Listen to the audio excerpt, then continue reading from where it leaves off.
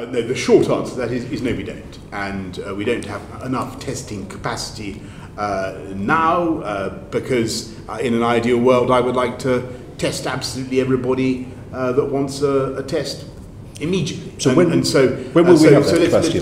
Let's be in no doubt that, however, that there has been a massive increase in testing capacity.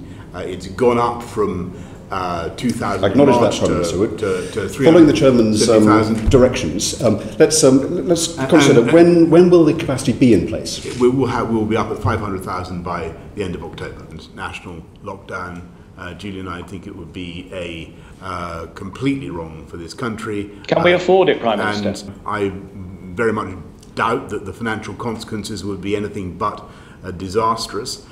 I think that many people are seeking to get a test in the hope that they can thereby be released to get on with their lives in the normal way. And people who have come into contact with someone who has tested positive, for instance, they're seeking to get a test to ensure that they're okay to get away.